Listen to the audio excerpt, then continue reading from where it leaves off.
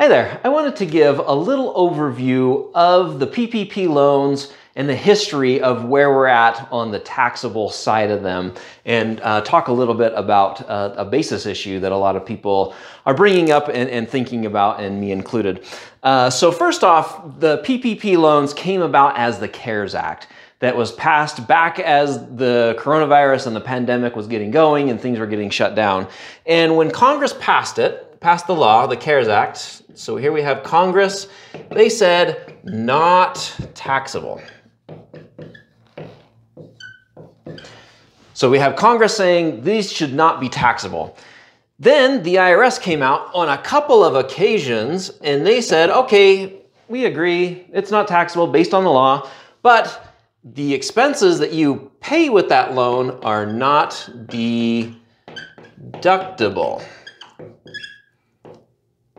Which, if you think about it, if you pay for an expense and it's not deductible, it's basically income, the way that it works. And so it's a way to get around it not being taxable, but it's also a way to make it taxable.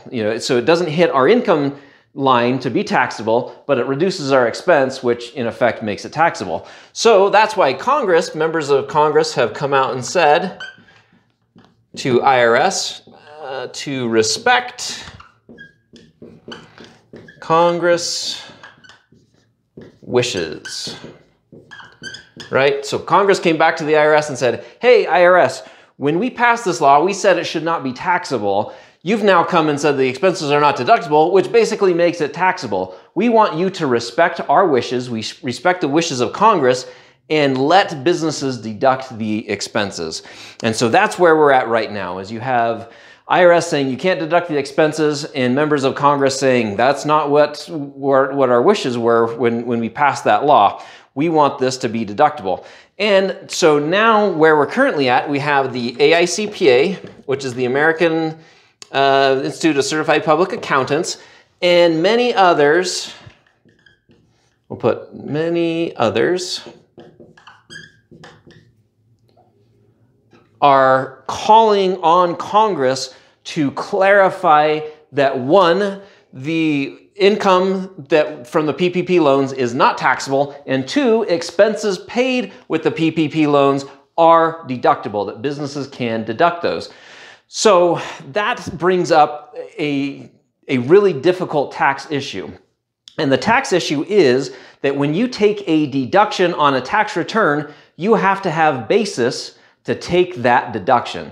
So how do you get basis to take a deduction when you never took income for the loan that came in? So money came in to your business, you weren't taxed on it, it was money you were never taxed on, so you have no basis necessarily when that comes in. You now pay for an expenses that reduce your income, but you have no basis to take those deductions. So how do we solve that? What do we do?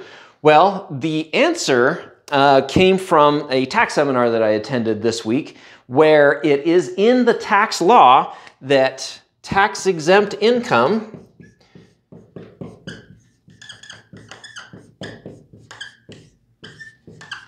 so tax-exempt income, so income that comes into a business that is not taxable. You can think of this like municipal bond income and things like that, but tax-exempt income increases basis.